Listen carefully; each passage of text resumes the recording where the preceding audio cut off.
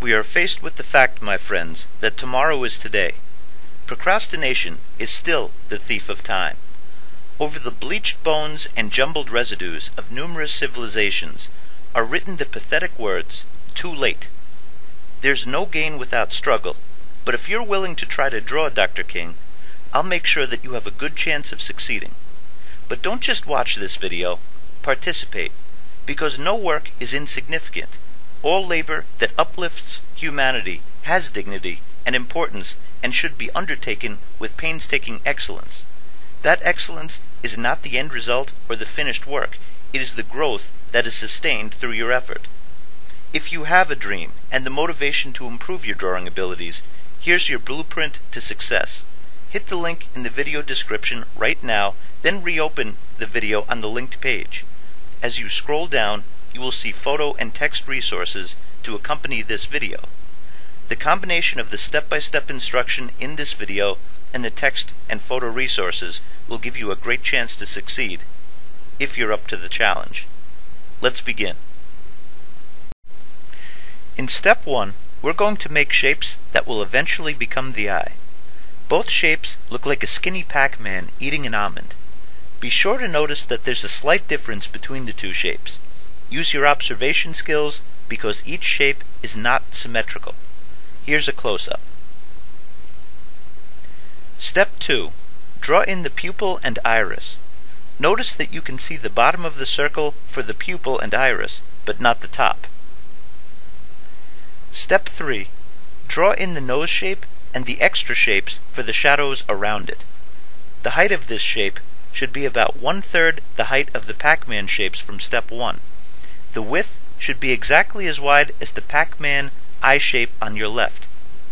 Notice that the nose shape does not attach to the eye shape. Step 4. Add the quadruple shape that you see. The top shape will be Dr. King's mustache, which looks like a flattened M shape. The second shape from the top will be a highlight between the mustache and the top lip. The third shape resembles a lightning bolt and will be the top lip. The fourth shape is the bottom lip. Notice that it's bowl-shaped and slightly thicker than the top lip. Step 5. Add the shape of the forehead. This shape is about twice as tall as the Pac-Man shape for the eye to the left. Step 6. Do not freak out. Calm down. Add the shape for the outline of the head and hair. Focus on the edge of the head. The lines for the shadow on the face do not have to be perfect, but the outside of the head has to be close. I repeat, focus your efforts on the outline of the head. Step 7. Add the ear shape and the outline for the rest of the face. Step 8. Add the shape for the clothing. It's going to be in heavy shadow, so just go over the general shape and don't stress out if it's not perfect. Step 9. Complete the clothing. Again, it will be in heavy shadow, so don't become a perfectionist for this step. Step 10. Fix the ear and the hairline. Okay, so now it's time for the shading part of this video, and if you haven't done so already, definitely hit the link in the video description. I think the pictures will really come in handy.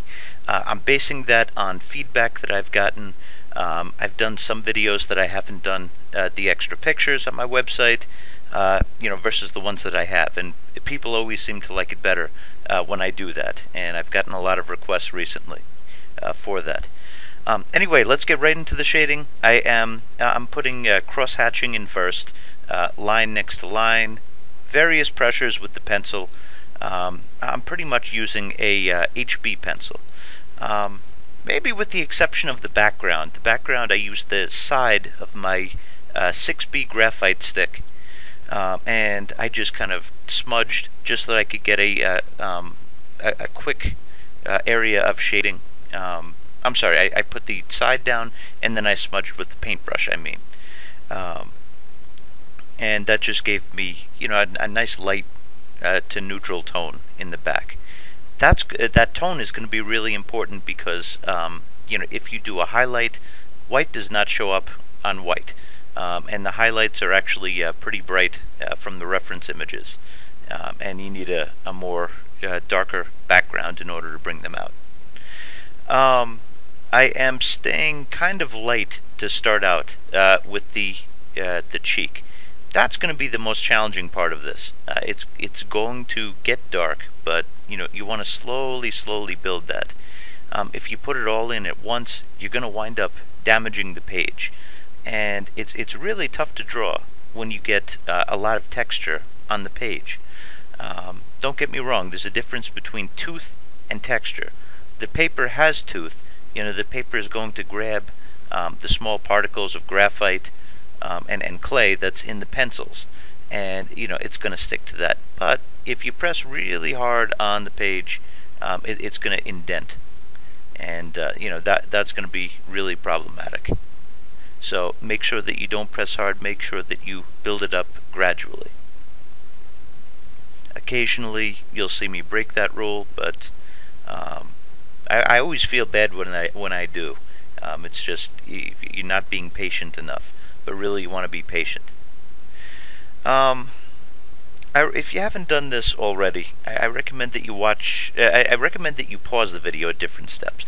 Maybe watch the video once through, but pause the shading part at different steps, and try to shade along with me that way. There's no way that you could keep up with this. This is a fast forward, a time-lapse video, and it took me about an hour and a half, well, about an hour I guess, to do this. So don't try to keep up. It's impossible to, because I have it like sped up to like 6 minutes.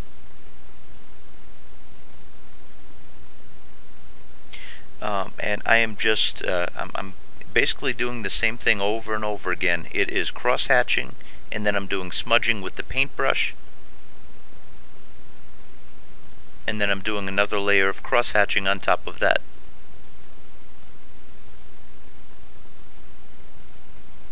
And I'm starting to go in with the eraser, because it's starting to resemble Dr. King right now. And remember, the eraser is a drawing tool as well. It's almost the negative value. The positive value would be the pencil tip. The negative value, taking away, is the eraser. Darkest parts are going to be the hair, the eyebrow, the upper eyelashes, the eyes, pupil and iris, the nostrils, the mustache, and definitely the clothing that he's wearing. Between the two lips and the mouth is also pretty dark, and right down at the bottom of the chin is also very dark. Darkest, I would have to say, is the eye. It's going to be darker on the closer to the ear than it is at the top of the head. You have to look really closely to see that, but the hair is actually more in light, more in highlight. And notice how subtly it gets, it goes from the dark to the light. That's what makes this image. And that's what's going to give it life. And it's a challenge to do that. I'm not really using a blending stump in this one. In other videos I've used a blending stump. The paintbrush gives you that gradual, transition. And a lot of you have left comments, Merrill, I've tried the paintbrush, it's not working like it does for you. It takes time to build, I'm not talking about build up the skill, it takes time to accumulate the graphite to get on there. That's actually a valuable thing. In painting you always want to clean your brush, but it's a little bit different here. Anyway, we are almost finished. We are finished. I hope this helped. Utilize the resources on the website. Hit the link. Let me know how it goes. Post a video response. I'm always happy to hear from you. Thanks for watching.